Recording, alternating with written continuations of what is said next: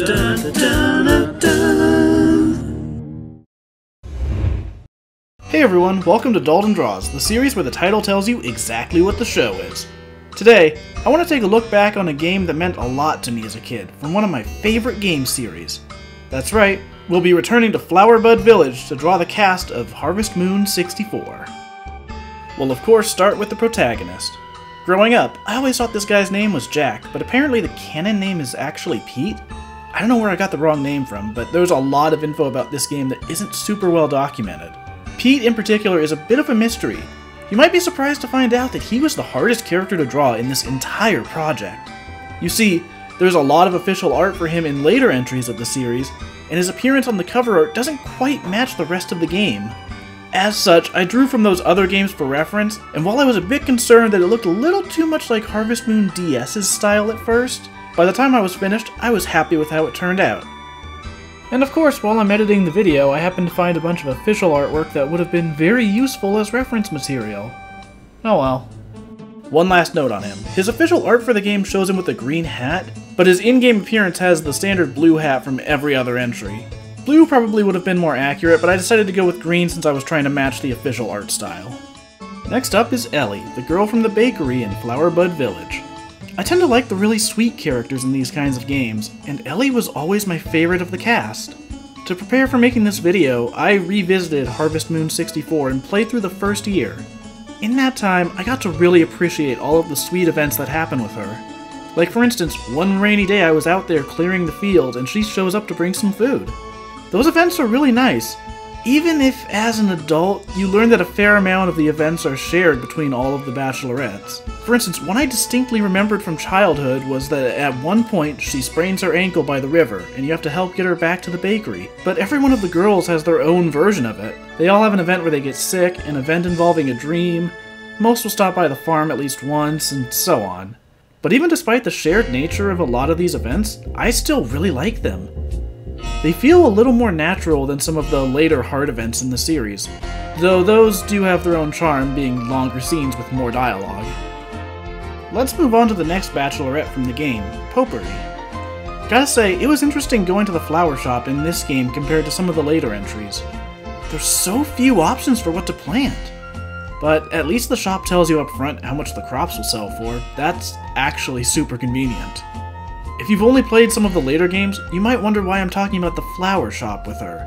So if you don't know, Harvest Moon 64 and Harvest Moon Back to Nature feature the same cast of characters, but with different roles and personalities. Later entries on the Game Boy Advance and DS use the Back to Nature iterations of the characters. Personally, I feel like her role at the flower shop in Harvest Moon 64 was a more natural fit for her design, definitely more so than having her work at the poultry shop in later games. That said, I do like both interpretations of her, and her redesign in the Friends of Mineral Town remake on the Switch definitely works better for that iteration of the character. I gotta say, I loved playing that remake, but as someone who grew up with 64, seeing all of those characters in different roles definitely took some getting used to. Let's talk a bit about Maria, because I think she's one of the characters where the remake absolutely knocked it out of the park. Her updated design in the Switch game is so good. In general, I like most of the redesigns. I want to be clear that I'm not knocking those designs at all.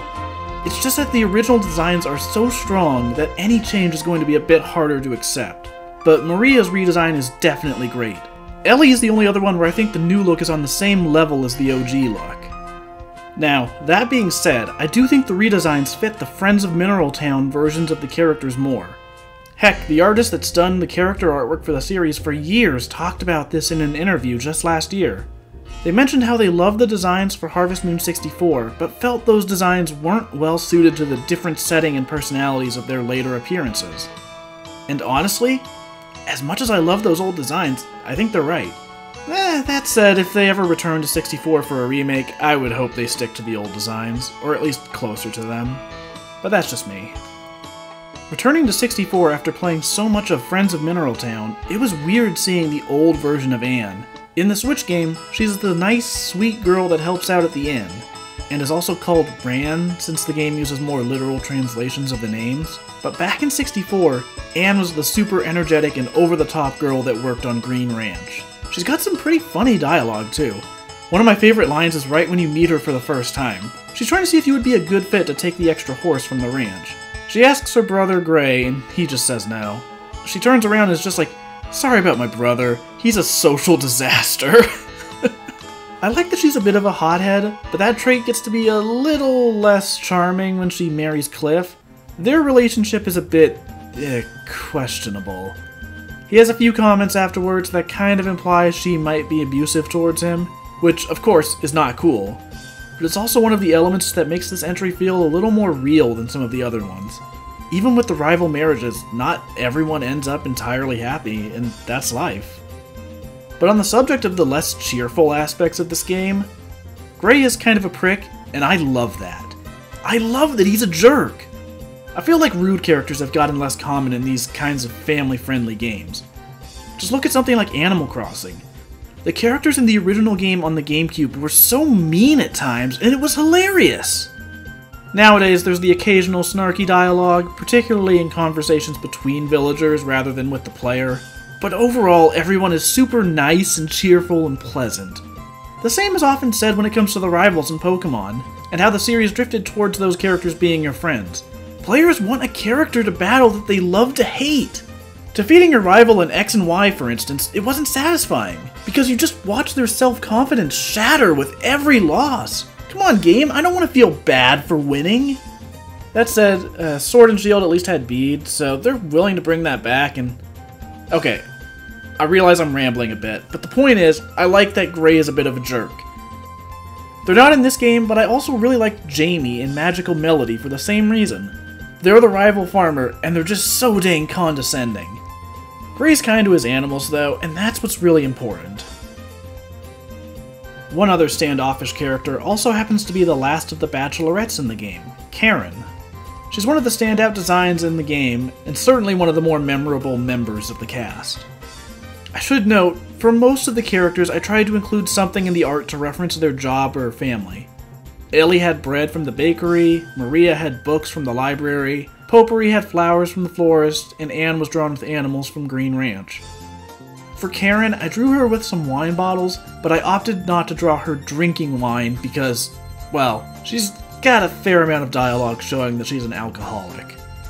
As such, I wanted to be sure that I was representing her family's winery tastefully and not making light of that. Instead, for her illustration, I chose to represent a notorious glitch in the game that a lot of players really like. So, in these games, typically you can only give one gift per day to raise affection, but for whatever reason, if you show Karen your dog over and over, your affection will keep going up. If you do this in a place like the bar, where time doesn't pass, you can max out the relationship in a single night with this glitch, which is just about one of the most simple but silly glitches I've ever seen. One last thing I'll say about Karen is that I never went through her storyline as a kid, so I don't think I ever knew about the whole Save the Vineyard plot. I might try to complete that on my current playthrough. Speaking of subplots that I messed up, I've got a weird history with Cliff. So, at some point in the spring, you'll get up in the morning and you'll find him passed out in front of your farm, and you can give him some food. But I wasn't ready for this. I had no food in my inventory and no crops were ready to harvest. So I thought, alright, I'll run to the mountains really quick and grab some berries and herbs. I grabbed the food and returned, but he was already gone. Now I'm the jerk that didn't feed the starving traveler. I legit felt bad for that, but hey, at least I tried. But here's the thing, that's not the only time I failed the dude. In Friends of Mineral Town, I didn't know about the Get Cliff a Job subplot until it was too late, and he decided to leave town. At least I was playing the remake, where he'll return later on, so I can try again. From my understanding, in the original, if you mess that up, he'd leave permanently. He can also leave in 64 as well. I've screwed up his other subplots, but hopefully I can at least get him to stay in Flowerbud Village. Cliff's not the only one that can leave town, though. Kai might leave. And so can Karen. I probably should have mentioned that with her. Whoops. If Karen leaves town in the second year, and you're not good enough friends with Kai, he'll decide to leave as well. I'll be honest, I've never spent too much time with Kai as a kid, so he probably left in my old playthrough. Karen was never the girl I went for, so as a result I never spent too much time at the vineyard, where he works. And in Friends of Mineral Town, he only shows up in the summer, unless you marry him, of course. As a result, I just never saw him too much. I'm trying to fix that in my current playthrough of Harvest Moon 64, though. But he's unfortunately not the only character I've barely talked to. I'll be totally honest, I kinda forgot that Harris was even in this game, and he's one of the rival bachelors! The original plan for this video was to draw the bachelors and bachelorettes, and I had to look up who Harris was at first. I barely saw him in the Friends of Mineral Town remake, and talked to him even less. And in 64, you just pass by him on your way to the town, and he doesn't have much to say. He'll just talk about the mail and the weather. It's real riveting stuff, I know. At least, if you don't get to know him. I've noticed that when I stop by the bar occasionally, you'll see him there just sighing to himself. I never went out of my way to talk to him before, but now I'm a bit curious to learn more about him. And in the time since writing the script, he's started to open up a bit more, so maybe I'll go out of my way to get to know him even better. If there's one character I prefer not to know, however, it'd be Jeff. I don't know, man. I like his design, but I don't particularly like his character. Mainly because his role as the rival bachelor for Elli just feels a bit weird given their age difference. It's especially weird after playing Friends of Mineral Town and seeing his goofier, clearly older redesign. Doctor served as a better rival, which... Seriously, can we just take a moment to appreciate that character really quick? He's literally just named Doctor! Even in the remake, they didn't change his name! I don't know why they decided not to give him a name, but I personally like that. It's just kinda silly. So, when I was picking characters to draw for this video, my original plan was to just draw the bachelorettes and the rival bachelors. So I thought, okay, of course, I'll have to draw Rick, he's a classic character. But he's actually not one of the rivals in 64. He was always one of my favorite characters from that game. I love the kind of extravagant way his letters announce new items being in stock. I just get this letter one day that says, "The chest of drawers has arrived!" and it's just a shelf, dude. It's a pantry. I do distinctly remember having to go to him to get the blue feather when you propose to someone. It seems like such a simple part of the game nowadays, but as a kid I remember that being such a big deal. I think it took me forever back then to advance the relationships enough to get married. What was a big deal was trying to get the music box subplot in my current playthrough. I knew where to look, but not how much to dig. I had to try digging it up several times throughout the spring and even the summer before I finally got it to appear. I never would have expected that to be such an ordeal, but hey, I got it. I'll be honest, of all of the characters in this video, Zack is probably the least important. I mostly stuck to the bachelors, the rivals, and a few important characters. So why is the guy that picks up your shipments here? I'll be honest, I just wanted to draw him. And this is an art series after all, I just love his design. I'm a big fan of cartoonishly buff characters in a chibi art style, as you might know if you read my webcomic. A few of the heroes and villains in that use a similar design aesthetic, albeit a little more detailed. The Carpenters in Harvest Moon 64 also have a similar design, and I honestly considered including them. In 64, Zack is just kinda there to me, but his design always stuck out in my memory. In Friends of Mineral Town, however, he had a really goofy redesign and I kinda love that one too. He has a more quirky personality there, and that suits it perfectly. Another classic design is the mayor of Flowerbud Village. I don't think his name is ever mentioned in the English localization of the game, but in Back to Nature and Friends of Mineral Town, his name was Thomas. On the subject of localization, a lot of his dialogue is weirdly blunt, but most of that comes from the text size. Text spacing is definitely a common issue in older games like this, but in this case it's excessive. The text in Harvest Moon 64 takes up so much space. Like, each row of text can only fit like 3 words. The text limitations lead to the characters being somewhat blunt in this game, which is something I actually kinda like. In other entries, they sort of dance around the heavier topics, like your grandpa dies and characters will have a whole paragraph talking about how much he loved the farm and how important it was to him. But here, the opening scene of the game is literally the characters just talking about his death in no uncertain terms. It's less wordy than the other games and more direct. I also just want to take a moment to appreciate his redesign in the Switch remake. Look at that hat! Why is it so tall? I remembered that the Harvest Goddess was in the game, but I couldn't get her to show up until the summer. In Friends of Mineral Town, throwing anything into the pond would get her to appear, and there's rewards for getting her to appear daily for a month. Here, she only shows up when you throw a crop into the pond, at least as far as I know. And it's not even a guarantee then. I guess because of that, encountering her as a kid felt like a much bigger deal. Like it was this mysterious element of the game.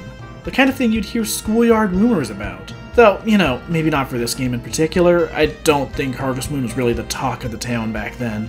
I had some friends that played it, but not many. I also included one of the Harvest sprites here. It was interesting seeing their limited role in this game before later games made them way more important, and way more helpful. From what I understand, there was some content planned that involved them, but it was cut from the game. Seems like the kind of thing that'd be kinda cool to add back in if they ever remade it. Interestingly, with these two designs, I have completely opposite opinions about whether I prefer the OG look or the redesign. For the goddess, I definitely prefer the original more, though I do kinda like the sassy look of the redesign. For the sprites, on the other hand, the redesigns in Friends of Mineral Town are great. I do love the oversized collars of the original, however. So that's all of the characters for this video, but before we're done here, I want to cap things off with one last illustration. One that's a little more in-depth. So originally, the idea for this video was to draw the bachelors and bachelorettes from Story of Seasons Friends of Mineral Town. The idea was that I would draw the original designs, and then I would draw the redesigns in the original game's art style. But as I kept adding characters to the list, I realized that the scope was just going to be a bit too ridiculous. I loved the original designs, so I wanted to focus on drawing those. And since Harvest Moon 64 was my favorite game in the series, it made sense to focus in on that entry instead. So, what's my history with Harvest Moon and Story of Seasons anyways? Well, as a kid, Harvest Moon 64 was legitimately one of my favorite games. I have no idea why it resonated with me so much. Maybe it was just the characters? It's hard to say for sure. I remember playing the game a lot, but I honestly can't remember a whole lot of specifics from those playthroughs. I remember liking Elli the most, and I remember a few of her heart events. Like I mentioned earlier, the sprained ankle event stood out the most because it was so unexpected and it happened without fanfare. You see her there and you could, in theory, just walk by. Or maybe the game would stop you, but I've never tested that theory and I certainly have no intention of doing so. But part of why I don't remember the specifics is because of how I tend to play these games. I always play through the first full year, but after that, I don't know, I tend to restart because I enjoy the start of the game so much. I like building up the farm, clearing away all of the weeds and stones, buying and raising the animals, expanding the house, and when all of that starts to dry up, that's when my interest tends to die down.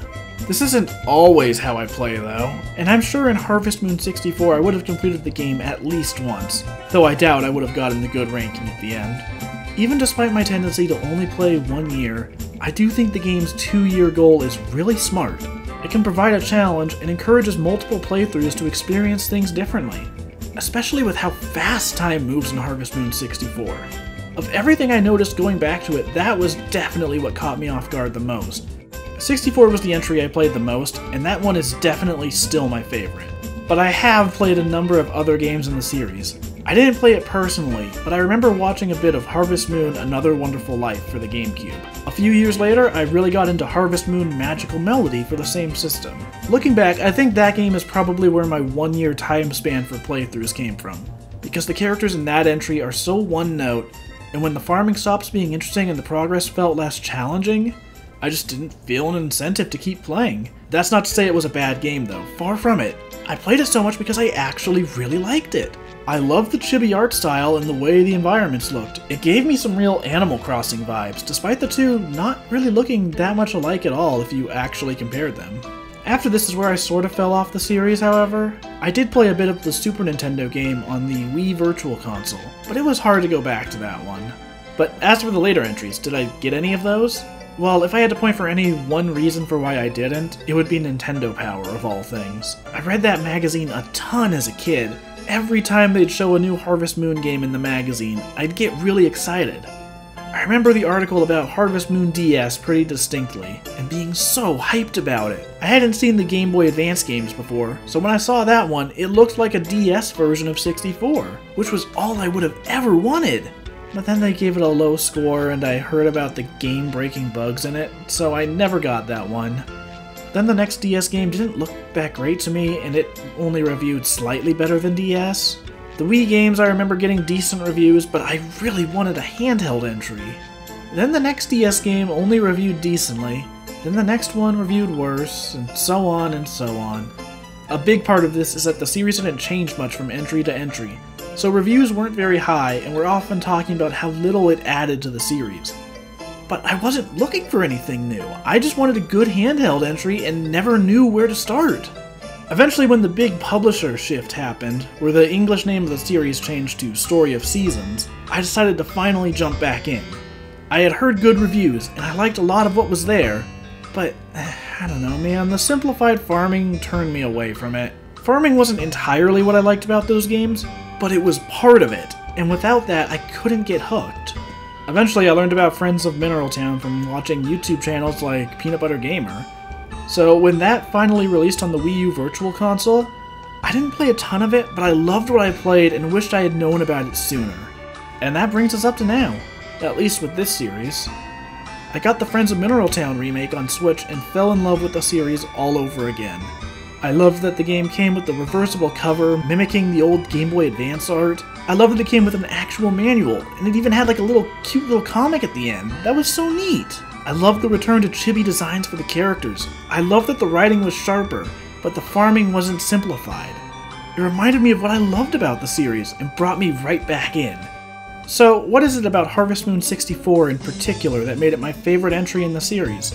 There's definitely aspects of it that haven't aged particularly well, things that would be fixed in later entries.